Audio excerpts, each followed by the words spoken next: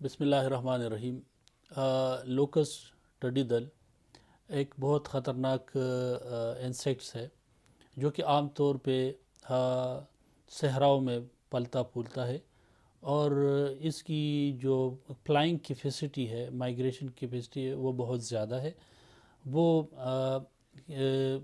एक दिन में 150 किलोमीटर जो फासला है, डिस्टेंस है, वो तय कर सकता है। लिहाजा अगर ये हमसे दूर यमन में या किसी दूसरे कंट्री में मौजूद है तो वो चंद हफ्तों में हमारे पास पहुंच सकता है। और ये बहुत वोरेशियस फीडर है, मतलब ये बहुत खुराक करता है।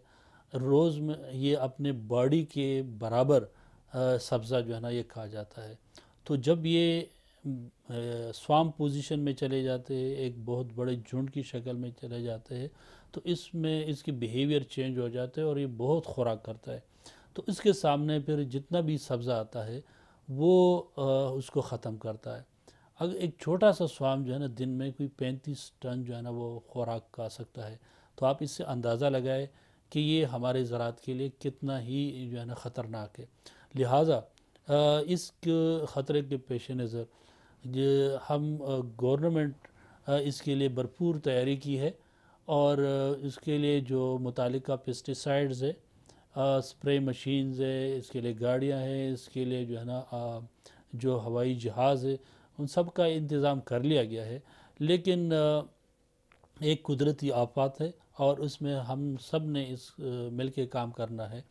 तो लिहाजा इसमें जो फार्मिंग कम्युनिटी है उसकी भी ज़िम्मेदारी बनती है कि वो अपने अपने लेवल पे इस जो ख़तरनाक इंसेक्ट्स है इसके ख़िलाफ़ अपना भी एक रोल प्ले कर ले। डिपार्टमेंट के साथ मिलके जो फील्ड वर्कर्स है जो उसमें दिन रात काम कर रहे, क्योंकि ये जो इंसेक्ट्स है उसके लिए आपको रात को भी काम करना पड़ता है और फिर सुबह सवेरे भी काम करना पड़ता है। आपको एक हार्श कंडीशन में, सहराओं में, बहुत सख्त गर्मी में काम करना पड़ता है। तो वहाँ की जो कम्युनिटीज़ है उनकी सपोर्ट भी चाहिए होती है कि वो एक सर्वेलेंस सिस्टम में अपना रोल प्ले करे। जहाँ जहाँ लोकस्ट मौजूद होती है उसका भी इत्तला दे ताकि जो कंट्रोल टीमें है वो वहाँ पे पहुँच जाए। उनके फसलों में अगर है तो वो अपने लेवल पे भी उसके ऊपर लेमडा कराटे वगैरह जो है ना वो स्प्रे कर सकते हैं। अगर उसके बच्चे कहीं उसको मिलते हैं तो उसके लिए भी कोई गड्ढा खोद के जो है ना वो उसमें डाल सकते हैं और इसी तरीके से वो एक इसकी जो इंटेंसिटी है, इसकी पॉपुलेशन है, उसको कम कर सकते हैं। तो जब पब्लिक और लोग सारे जो है ना मिल के काम करेंगे तो इंशाल्लाह हम इसको अच्छी तरीके से इस आफत का मुकाबला कर सकेंगे।